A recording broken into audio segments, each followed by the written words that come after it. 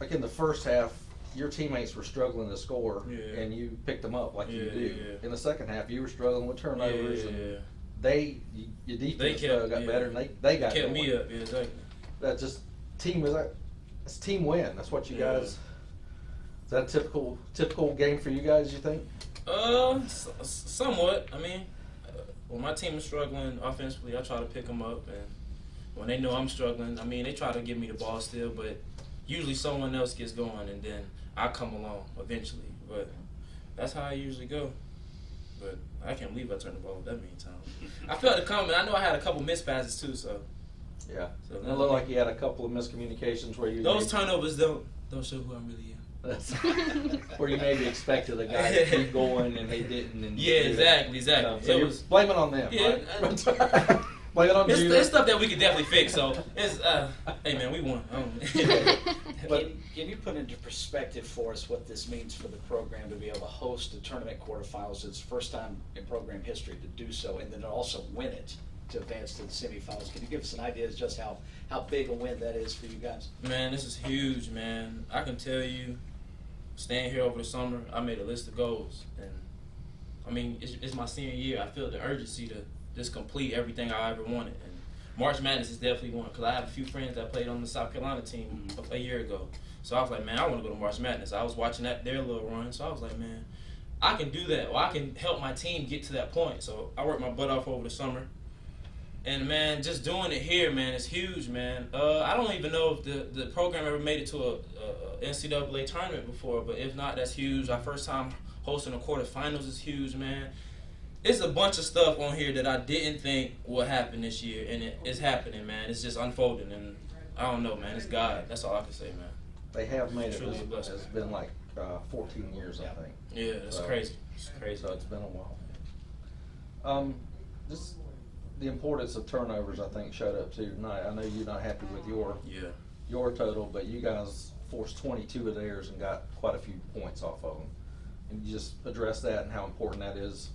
Man, we talk every day in practice, defense, and we tell each other in huddles, as long as our defense is going, we think we can get through every game. I mean, we feel like we can compete as long as the defense is there.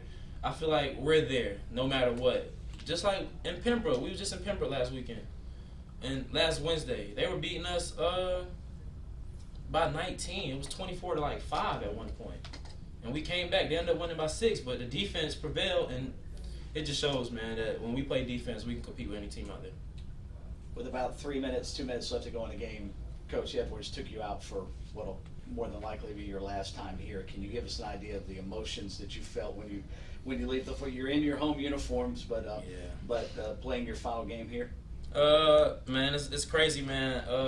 Time has flown, man. I can't believe it's here, but I actually didn't feel any emotions because we were up like 30. So I mean.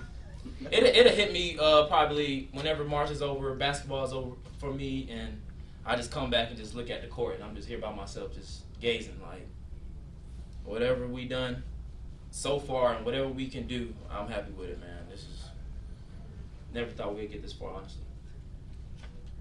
And nobody else did either. Exactly, right? Exactly. Hey, man, we have some motivation going in here. I don't know if you guys know, but we were preseason ranked number 10. We finished number 3.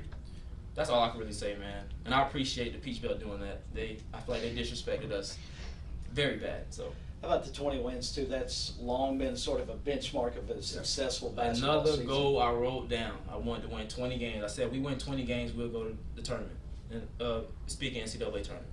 Another goal I can scratch off. I'm just very proud of our team. You know, we had some goals before the season. Nobody thought much of us. You know, we were picked 10th. Really tied for 10th. So everybody thought we were either going to be 10th or 11th. One of those. They couldn't decide. But we felt like we were a little better than that. We had Dietrich Browning, and we had a bunch of other guys who were willing to roll their sleeves up and go to work and play some roles. So we wanted to get into the tournament.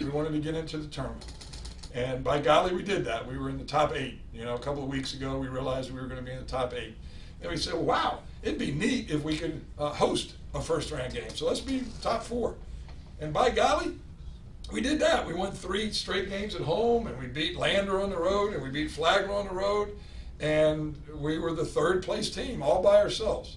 And we had to match up with North Georgia, and I felt like North Georgia was a good matchup for us. Even though North Georgia is a very talented team, they score 80 points a game, and they've got some very talented individuals. For some reason, we just match up pretty good with them, and we can guard them. And that's a big key for us. If we can guard you, we're going to score enough points on you most of the time. Most of the time, we'll score enough points on you if we can guard you. And I think you saw that tonight, you know. We sputtered. We weren't great offensively tonight, particularly in the first half. We missed a lot of open shots, but our defense was grinding out. Pretty consistent defensively. And for all intents and purposes, they had 54. They had 54. We really held them under 50. We gave them a couple of bunnies there at the end, but we held them under 50, and that's a great, you know. And by golly, I gave the guys a test in the locker room. I said, there's an old saying that is appropriate about defense here. I want you to tell me what that old saying is. Does anybody know what that old saying is about defense? Well, and I was hoping they would be able to answer, because we have that sign in our locker room. It's a dang sign. It's a sign right there. It was right there. It was right there in front of them. And not a dang one could tell me. But I'm here to tell you, friends, defense wins championships. I've been a lot of years coaching this dang game, and I've been fortunate enough to be in some championship games. Defense wins championships. And tonight we played defense. And I hope, like heck, Saturday night we're going to play defense, and Sunday afternoon we're going to play defense. And if we do, we've got a pretty good chance here. I think we've got a pretty good chance. So it's been quite a journey for this team. We've talked about roles on this team a lot this year, but like tonight in the first half, when everyone else was struggling to score, Dietrich was scoring. In the second half, he was turning the ball over. Yep. He couldn't get open looks, and then your defense caused some things, and you got other guys involved offensively. Just what does that say about this team? We're very resilient. We are very unselfish, and we've become pretty tough. There were some tough rebounds out there. There were some tough defensive slides over screens. I can't say enough about Warren. I thought Warren played a tough game out there. He looks like me a little bit. I mean, I'm a little better looking, but he looks like me, and he's in there battling these 6'7", 6'8" guys. There's no way I could get a rebound, but he's got heart. He's got heart, and he's a senior, and he wants to go out in style. He had 5 steals today. He's slow as dirt, but he had 5 steals today. But you can go through, you know, Ryan Davis, you know, all those guys. They're really playing with their heart, and they're really playing hard. And some great things can happen when you have that kind of group. Can you live with 15 turnovers when you get 18 steals? Well, yeah. I mean, you want a margin. They turned it over 22. We turned it over 15. 7's not bad. You know, we'd like to get more, 8, 9, 10, or whatever. That wasn't a typical turnover game for us because of what you just said. Dietrich turned it over in the second half. He's not going to, if that's the only thing I have to worry about, I'll sleep like a baby. Dietrich turning it over. You know, he just a couple times they collapsed on him. I think he tried to force some things a little bit, but that's not going to happen on a regular basis. He's going to turn those turnovers into more assists. He had 5 assists. He'll turn those turnovers into 8, 9 assists come Saturday. I feel confident about that. Speaking of Dietrich, with about 2 minutes left to go in the game, because of the margin of the lead, you take him out for what is probably going to be the final time in his career here at FMU. Right. He said that has not hit him yet. How about you when you pulled him off the floor? Yeah, you know, I think it would have hit me harder if we didn't have all these exciting things in our future. You know, we've got the Final Four. We could win a Peach Belt Conference championship. We haven't been in the Final Four since the French and Indian War. Have we ever, let's go stat people, have we ever cut the nets down here at Francis Marion? I don't know. That's a good thing to research. I don't know if we've ever cut the great team they had. Kennesaw, we probably were the second best team in the country that year, but Kennesaw was the number 1 team in the country and beat us 4 times. So we didn't win the conference championship. We didn't win the regional. So, I mean, there's some heady stuff ahead of us. So it would hit me a lot harder. It'll hit me harder when I know it's Dietrich's last game, wherever that might be.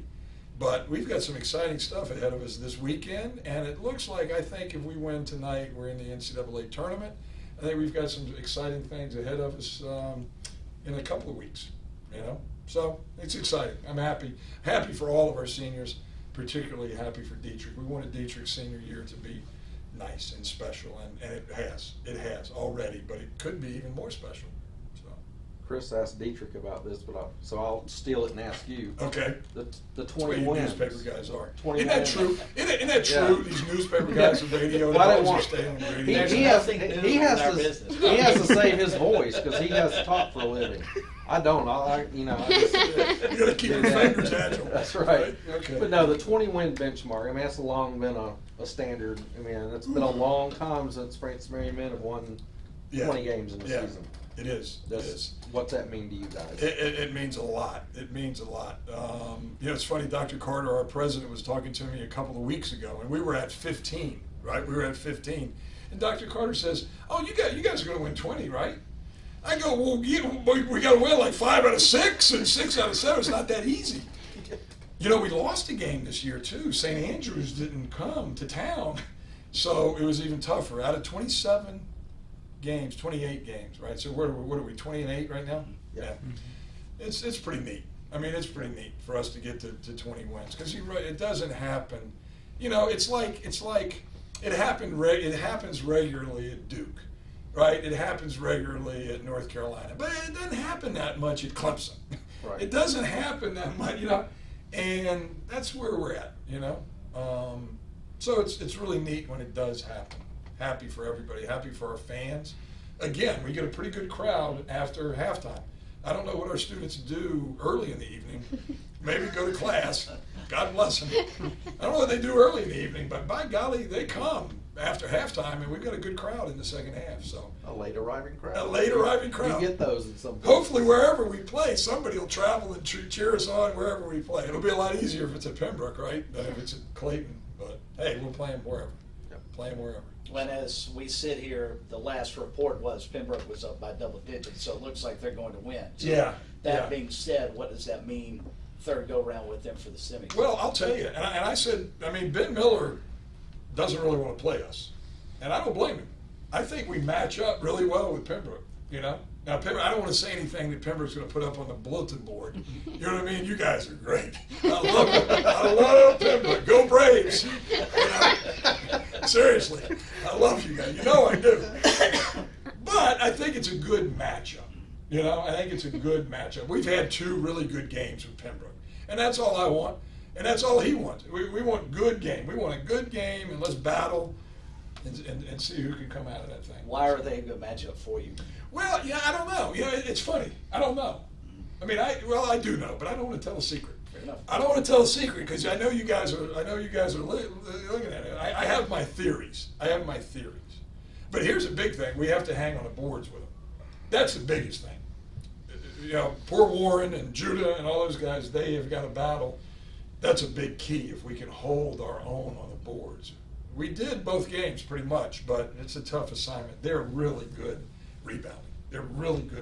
So, but if we can hold our own on the boards, then I think it's a good matchup.